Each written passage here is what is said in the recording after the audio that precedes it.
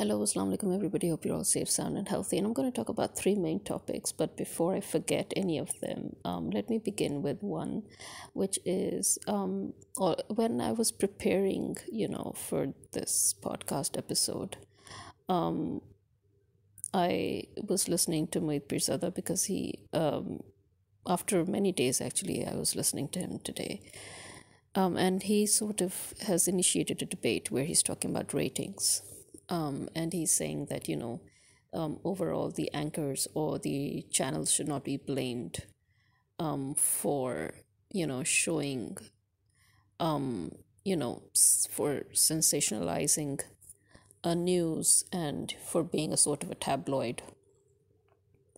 Here I actually first of all want to start with that because this is something I really this is something that I have touched upon in my previous episodes and on social media also. This is the topic that I've talked about as a writer and as somebody who has been related to the media, and also somebody who has a degree in journalism. Let me tell you one thing. This is something I've always said before, that as a writer, we have a duty and a responsibility. Similarly, the media has a duty and a responsibility. The media is not just here to cater to, being an entertainment. They need to understand there is a difference between journalism and entertainment. And in Pakistan, unfortunately, as in America and in other countries, but in Pakistan, I'm going to talk about Pakistan, unfortunately. Even when I was teaching, postgraduate students, when I was teaching them the art or the craft of script writing, we had one of the huge issues that we had is that the TFT department, the television, film, and theater department, lacked equipment that was essential, that was necessary for filmmaking. Why? Because all that equipment was with the journalism department. Pray tell, why the frack does the journalism department, which is essentially mass comm, why does it need equipment that is the fundament, the basics required for television or for entertainment and for when it comes to entertainment form of media? So the problem here is that I also noticed this a lot, that our so-called really big news channels, they used that equipment. I could see that because the way they would work on their production level. You're giving the news, your anchors are having talk shows. You don't need such hi-fi entertainment value backgrounds. You don't need such you're not creating a film. You're not part of the film industry. This is not a film, this is not fiction, this is reality. So when you're trying to merge the art of filmmaking, the art of fictional narrative as a backdrop, or as the whole scenic view that you're sort of creating, the frame that you're making for an anchor or a newscaster, then to me that is bad form. Okay, that is absolutely bad form. You can't do that. Or even if you can, I don't care if you can, the point is you shouldn't do that, right? You're not supposed to do that. There is a clear differentiation between the two, and I should know because I am actually qualified in both the fields. I have qualifications in journalism, and I am qualified as a script writer and producer in the entertainment arena. So these two should not be merged the way they have been merged.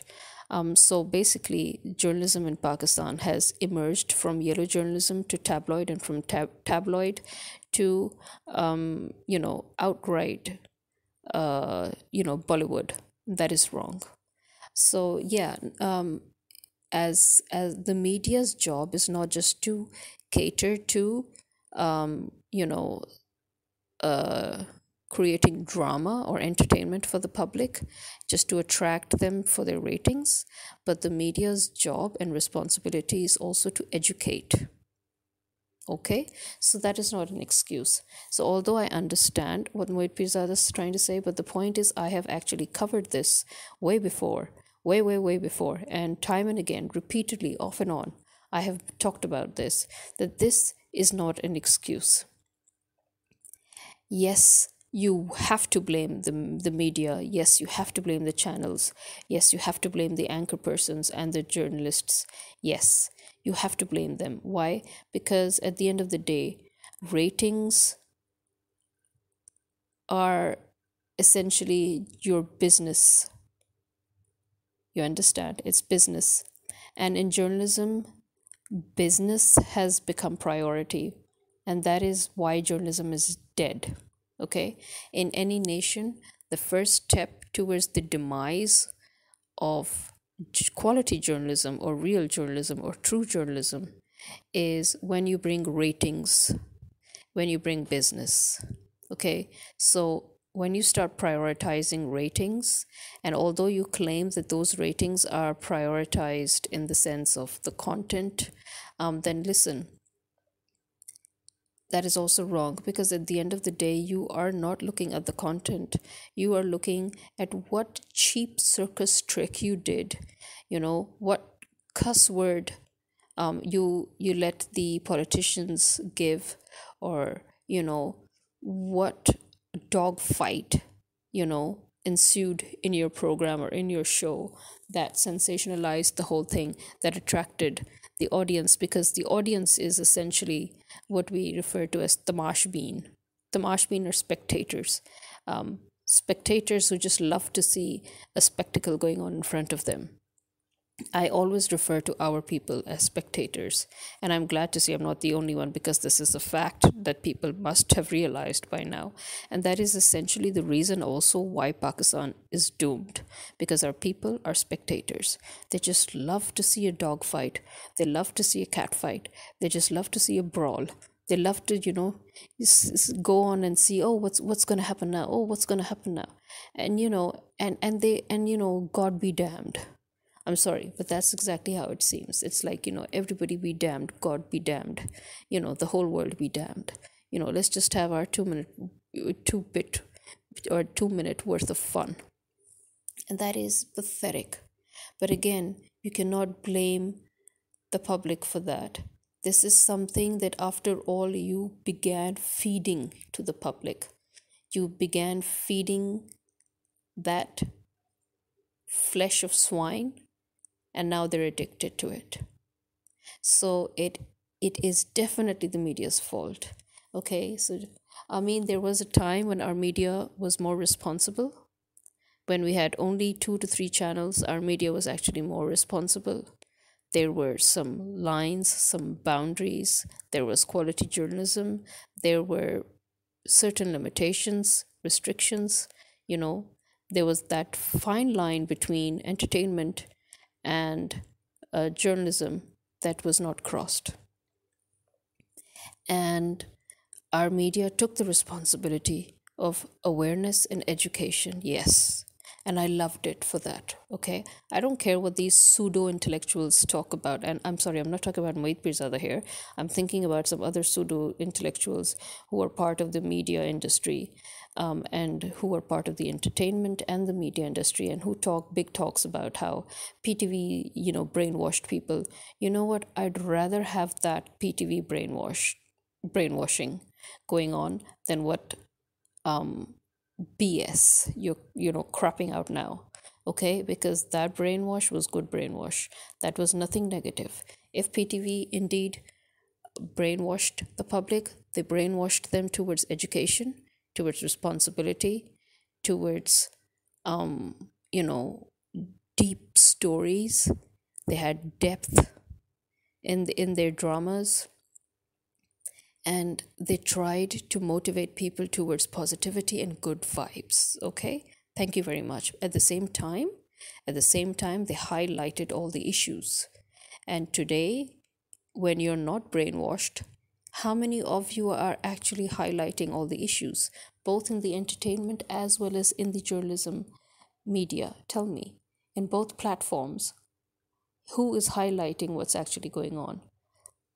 So yeah, I rest my case right here because, or else I'll forget the other two things that I need to talk about. And one is, in a way, it's sort of related to my argument here.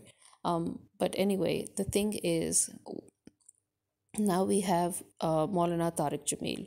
Now, Maulana Tariq Jamil is, um, you know, a nationwide, renowned, um, you know, um, call him a religious scholar, okay? And he's he's actually known internationally as well. And now today there was this sad tragic news about the death of his son, and it is a very very clear cut case of how his son was shot to death. And just look again, this is why I'm talking about, spectators and drama, and about, the responsibility of the media and the law enforcement agencies. Now the police is suddenly declaring that, oh, it's suicide. Did you do an autopsy? Number one. Number two, how do you know at a glance that he shot himself in the chest while exercising, no less? Get your facts straight, get your stories straight. The fact that they don't even bother to get their narrative straight, the fact that they don't even bother to get their story straight, the fact that they don't even bother to create a chronology, they just can't even be bothered. So that shows that they really don't care. They don't care that whether they're being believed or believable. They don't care that people might question them. They just don't care. Why? Because at the end of the day, we are the colony of the US. Pakistan's constitution, Pakistan's legal framework does not exist anymore. It's just on paper. But in reality, everything's out the window. And now we are under the US establishment, which means that, everybody's working under the US framework, which says that the colony of the Pakistani colony of the US has no rights. It has no legal framework. It has nothing. So it's just a joke now. Everything is a joke. So the police are actually making these random speculations about his death when it is so obvious that he was killed. Number one, okay? Number two, can you please do your due diligence? I mean, we know that Nawaz Sharif and Mariam Nawaz, they've been targeting Maulana Tariq Jamil. Why? Because he has been very open in his remarks concerning all the politicians. He made a very simple remark in which he said that that the way that they tried to talk about the iddat period, which is a period of waiting that a woman observes after she has divorced her husband or after she has been widowed, and that is basically a period of 3 months, usually of widowhood. And it's basically a time period where a woman waits before she can get married again, okay? And obviously they created this false case that Imran Khan's current wife did not observe the waiting period before getting married to him. First of all, were you living with her? Were you there with her? She is a religious woman herself, and she is a religious scholar. Plus, she is an MBBS doctor. Thank you very much. She's no fool, and she belongs to a very good,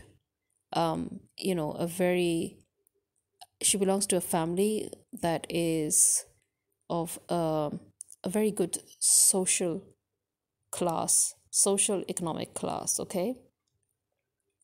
What you might refer to as an elite family. She belongs to a good family, okay? She's a lady. And that is why you see that she can't even be bothered to give them. It's like Jemima all over again, You have Jemima and then you have Bushra Bibi. Both of these women attacked by Mariam Nawaz and her family. Both of these women who are showing their family background, they're showing what kind of family they belong to by not even bothering to respond. Imran Khan also shows what class he belongs to by not responding to anybody whenever they attack him or his character.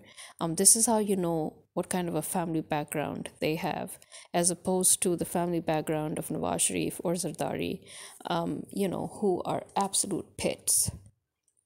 They're the absolute pits.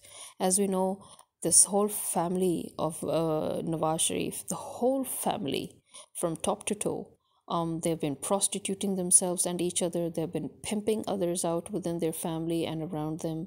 Their political members are known as drug smugglers. They themselves are actually behind those political members who are drug smugglers and who have prostitution and child pornography rings. And these are people who are behind sex trafficking and human trafficking. These are people who are behind drug abuse. I mean, the sudden surge of drugs, drugs secretly being introduced to students in elementary level schools in the form of candies that are bought by their cafeterias or canteens. I mean, who do you think is behind it? It's this Nawaz Sharif's family and their minions, right? Who do you think is behind all the pornography and the child prostitution and the overall prostitution and sex trafficking? You have Gilani from the People's Party, his family, and Zardari, and then you have Rana, who is a minion of Nawaz Sharif and his family, and then you have, and they're also not just that, they're rapists. The amount of rape cases and the amount of sexual harassment cases, and within their own party, as in the female members of Nawaz Sharif's political party, have been, almost all of them have been victims of either rape or sexual harassment. So, I mean, tell me, what do you make of that? In fact, this is that party where even where they even talk against Maryam Nawaz behind her back, and the vulgar words that they use. You should sometimes just sit and listen to the language they use when they talk about Maryam Nawaz. So these are all people who came from filthy backgrounds. They came from those kind of backgrounds where they have no sense of dignity. They don't know how to talk. They don't know how to walk. They don't know how to sit down. They suddenly come into so much money through corruption and, through smuggling and through looting. And, I mean, these are the kind of people that America prefers and that America forces onto countries like ours. Why? So that countries like ours should not regain our total independence, so that America should rule the world. And now we come to the next topic, that, about Israel and Palestine. As you see, again, it's all as predicted. Everything is exactly as predicted. The world war that I've been saying for a long time, that America basically has been egging the world towards the world war. America has been desperate for the world war to begin on a full scale. And because, it wasn't happening for a long time, they created the Gulf War. It sort of, again, fizzled out at the end because the whole world did not get involved. Then it created, the Balkan Wars. I mean, it went through with that. Then it interfered with Iraq. It tried to interfere with Iran and failed miserably. Then it interfered with the Middle East. It interfered with, the northern belt of Africa. They tried to interfere with Russia a lot, but they couldn't get around to it. They tried to interfere with China, but they couldn't get around to it. And now they finally struck gold, they think, by using Ukraine to initiate the war. And then using that, they tried to subdue Pakistan, right? And on the other hand, they're working with India to continue to commit genocide against the Kashmiris in occupied Kashmir in India, right? And on the other hand, you've got again Palestine and Israel that had sort of come to a ceasefire, although I think that was BS, really. What kind of a ceasefire? I mean, that was not even a ceasefire, because at the end of the day, Israel was using other underhanded means to continue with their genocide plan. Again, with the help, with the huge active help of the US. And all this money that the US has been stealing from other countries like Pakistan, and that France has been stealing from Africa, they've been pooling all that money and financing Israel throughout this time, in case you didn't know that. And now, when finally, Israel finally has, trapped Palestine into this vicious, full-scale war. The Muslim world, because remember, America had already started attacking the Muslim world before in the name of war against terror, which was a huge hoax, really.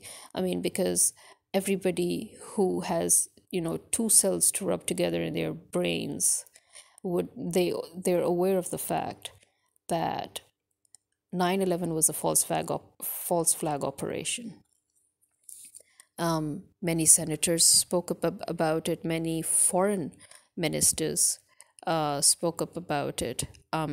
Many foreign intelligence agencies showed proof. But obviously, you've got the ignorant fools in the Western world who now talk about brainwashed. They, as I've repeatedly said, even in my previous episodes, you want to know who's brainwashed? The European public and the American public. Now, they are brainwashed. They are the most ignorant people I have ever seen or met in the entire world. I mean, imagine that they are so ignorant that they don't even know what the country next to them is, or what the state next to them is. They have no clue. So how can these people talk about Israel and Palestine? They have no right to. They're so ignorant, and they're displaying their ignorance when they're talking about Israel and Palestine. They are displaying their ignorance when they talk about 9/11, and they're displaying their colossal ignorance when they're talking about Muslims. So, I mean, you were brainwashed into committing genocide in other countries around the world. You were brainwashed into financing Israel to invade and ethnically cleanse the natives of Palestine. You were brainwashed to arm India to continue its genocide in occupied Kashmir. And you were brainwashed to applaud Burma in its genocide against its Muslims. So, I mean, just look at yourselves. European citizens and American citizens, just sit down for 2 minutes and just think about what you people have been doing or allowing your governments to do. And you're talking about democracy. Heck, your own government isn't democratic. Have you ever sat down for 2 seconds and thought about the actual political status of your government? That have you actually ever even sat and thought about the fact that your government is also not really elected by you? Why would America allow its own people to have full control over who rules over them? Why? I mean, it doesn't allow other countries to do that. Why would it allow its own people to do that? No, that's not its policy. That never was. And if what happened to Obama didn't open your eyes, then you're doomed. I'm sorry, but you're doomed because of your own stupidity. I mean, how utterly blind are you not to realize the whole fiasco, that whole tug of war that was going on between Obama and the American establishment. It was so obvious. It was too obvious to ignore. Um, any idiot could see what was going on. And yet, obviously, again, the American citizens are idiots because they didn't see what was going on. But yeah, okay. And so here we have the Pakistani idiots, on the other hand, who are, they just want to go on being spectators, to see which dog is going to come and fight which dog next. That they, I mean, again, I have never seen a more shameless nation than the Pakistani nation. I mean, how shameless are you, seriously, that you seriously do not? I mean, what makes you think that Pakistan is going to last forever? I mean, that is absolutely what I don't get. What on earth has made the people of Pakistan believe that no matter what happens, Pakistan shall remain forever? Pakistan has collapsed because of that unreasonable belief, because the people kept on thinking, oh, God is there and God will perform a miracle and Pakistan will survive. That is the most stupid and the most ignorant and the most uneducated and the most un-Islamic statement I have ever heard in my entire life. That contradicts the whole spirit of Islam. That contradicts the very fundament of Islam. Look at Palestine. It's been fighting for 70 years. Do you see them getting anywhere close to their freedom? So what the hell made Pakistanis think that without fighting, without bloodshed, without any real revolution, a miracle would continue to make Pakistan to survive? You were lucky to have one miracle in the form of Imran Khan. Look what happened to him. Because of your laziness and because of your mental, your enslaved mentality, you couldn't even save the man, from being ousted and then going to jail. What did you do? You just rose in protest for 1 week, and then suddenly, everybody just didn't know what else to do. I mean, again, it doesn't matter that the people of Pakistan are pissed off. It doesn't matter that they're boiling. It doesn't matter that they're raging. They are still not throwing sticks and stones at the politicians. I mean, how is the Pakistani public reacting? By not going to their public gatherings, by, ignoring them, by, just not giving two hoots. I mean, seriously? You think that is going to help you? Listen, and also because the people think that they will refuse to vote even if the elections are held. They will not vote, and they will show their power. What power? Did you even, I mean, seriously, what world are we living in? The only time Pakistanis actually voted in the history of this country was once when they voted for Fatma Jinnah, and then the army, which is again basically the US fifth columnists in the form of the army, they stole, they just stole it all, and they refused and they rejected the public opinion, and they forced Fatma Jinnah off, right? And then they even killed her.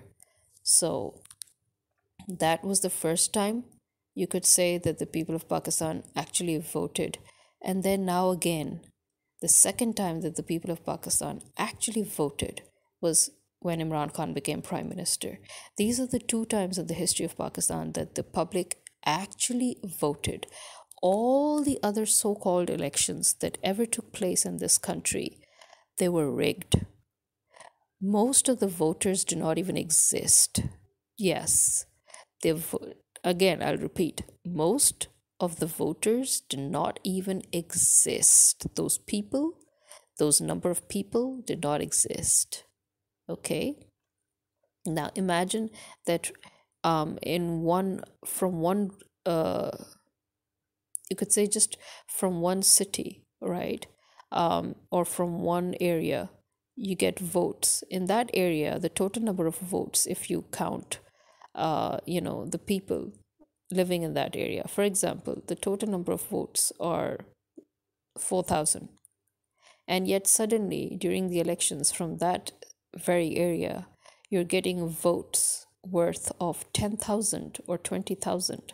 Yeah, where are all those votes coming from when the entire population of that very area is just 4,000? So they have been rigging the elections for decades. And even the election where Imran Khan became prime minister, even that was rigged at the end of the day, whether you like to believe it or not. It is a fact that although they could not rig it 100%, so they couldn't stop him from being prime minister, but they could rig enough to stop him getting 2/3 majority. Right? Otherwise, actually, he did get 2/3 majority if you counted our votes. So again, who cares even if they do the elections? Because even if people don't vote, or even if people vote for Imran Khan, how many times do you think they stole the votes, Imran Khan's votes? This is not the first time, technically speaking, that Imran Khan won when he became prime minister. He actually won all the previous times that he stood for the elections. He actually won every single time he stood for the elections. But every single time, the people from the establishment, the army, they would come, they would take all the ballot boxes, and they would take all the votes that belonged to Imran Khan, and they would literally tell the people who stood there, the people who were in charge of the ballots, that it's not his time yet. We won't let him come. And they would take all the votes away, and they would dump them or set fire to them or whatever. They would just discard them. And they would plant false votes for Nawaz Sharif or Zardari or whoever it was who had to come. So yeah, this is not actually the first time, technically, that Imran Khan won. He has won every single time he ran the elections. This was just the first time that it was so overwhelming that they couldn't 100% rig it.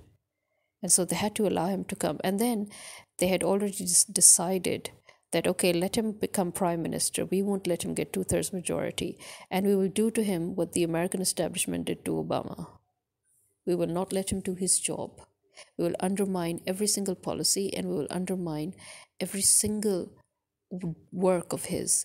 And even if he does manage to get through and get some achievements, later on, it doesn't matter. We're going to take the credit anyway, because that's what Nawaz Sharif does. Nawaz Sharif has only ever taken credit for everything that has always been done by somebody else, especially by Imran Khan. He is so jealous of Imran Khan. He is so jealous of Imran Khan that he even now has to mimic the very pose Imran Khan makes, to take a photograph. So he mimics his pose. He mimics the public gathering style. He mimics now they used to that is a very, very typical Paki thing, by the way, to do. It's a very typical Paki thing, where they make fun of somebody for doing something and then they go and do the exact same thing. Yeah, that is what Nawaz Sharif and his whole family do. That's what they do. So this is how I can best talk about what's going on. That America, as I've predicted before, is going to start a full-fledged war. It has been egging that war. And now, as I'll again repeat my predictions, this war is actually going to cause the very demise of America and Europe. Europe will collapse, and so will America. So Europe and America, who are behind these wars and who are behind, the full-fledged world war that is going to start, and is going to start very soon by the looks of things, they are the ones who are going to pay for it dearly, because they have no idea what they've started. They are thinking that this world war will again enable them to regain, blatant power over the world. But the whole world is going to suffer because of their stupidity, like how Pakistan is suffering, like how Africa is suffering, like how even Europe, part of Europe, is already suffering. So again, once again, people are going to suffer. The common man is going to suffer because of the stupidity of that 1% that is under this delusion that it owns the world. And the common man is going to suffer hugely, as they already are suffering hugely. But at the end, the destruction, the total annihilation, the total destruction will be of that very 1% that has been inciting and financing and egging on this world war. So yeah, Palestine is going through hell, and all those people in the Western world, the public, who are displaying their ignorance by still supporting Israel, I have only one thing to say, and this is one thing I've said right from the start. If you really, really support Israel, then you should give your land to them. It was Europe that persecuted the Jews and threw them out. And America at that time also refused to take the Jews in. And then suddenly, as a compensation, they're like, oh, there's land, Palestine. Why don't you go and settle there? No. If you really, really sympathize with the Jews, if you really support Israel, then you need to give them your land. America is a huge place. Israel can actually be created in any one of the states of America very easily. It is America's duty and responsibility to give a part of its land to Israel and call it Israel, okay? And again, Europe, it's also Europe's duty. So America and Europe, you need to decide. America, Europe, Australia, Canada, any one of you amongst yourselves, you can decide which one of you wants to give your land up to Israel. Because by all rights, by all laws, and by all levels of responsibility, you are the ones who owe Israel a land. So yeah, don't just, verbally sympathize, but don't just verbally support Israel. If you really want to support Israel, give them your land. Now, where's everybody? Why is everybody silent now? Are you all dead now? Why? It's just easy to verbally support them, give them some money, but you don't want them to come and settle amongst you? I thought you supported Israel. Let them live with you. It's not that bad, is it? It's actually an ideal situation. This is me signing out. Khuda Hafiz.